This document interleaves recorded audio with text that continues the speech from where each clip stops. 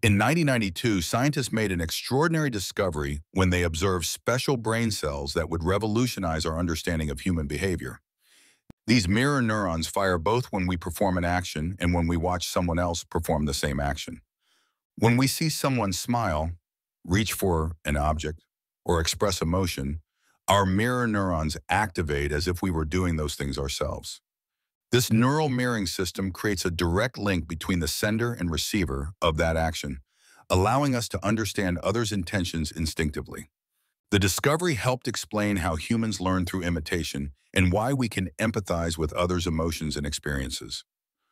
Research revealed that individuals with stronger mirror neuron activity often display higher levels of empathy and better social understanding. These neurons create a biological basis for empathy, helping us understand why we wince when someone gets hurt or feel joy at others' happiness. Mirror neurons demonstrate how our brains are fundamentally wired for social connection and emotional resonance with others.